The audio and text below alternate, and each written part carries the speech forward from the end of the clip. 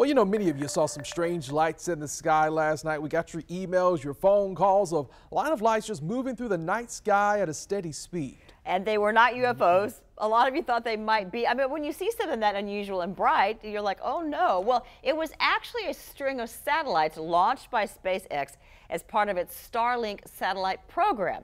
Our Lou Turner explains tonight. It's cool to have a green screen, though. It's about the closest I'll ever get to space. Checking it out. This is Starlink. About 60 or so satellites orbiting the Earth right now, and they are bright, and you can see them zooming by. We got so many calls about this, thinking, frankly, UFOs? Who in their right mind would have the audacity, the know-how, the finances, and the desire to actually create their own constellation in the sky? None other than genius CEO of SpaceX, Elon Musk. These are telecommunications satellites. They're going to bring broadband internet, high-speed internet around the world. At least that's the plan. And there are going to be thousands of these up in the sky.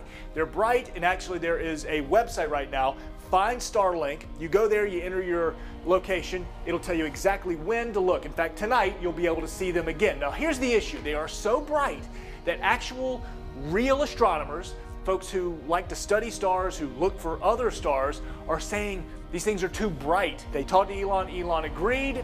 He said eventually they will dim as they get into their appropriate orbit, but he's also going to turn them a bit so they don't reflect the sun. The man can even have a dimmer switch on satellites going around the Earth. Eventually they won't be noticeable, but in the meantime, pretty cool to go out and check out what you can do tonight. An explanation there on what you're seeing in the night sky. From space, Lewis, what you doing in space, man? Flight of the Conchords reference. If you don't get it, I apologize. I'm Lewis Turner, First Coast News on your side.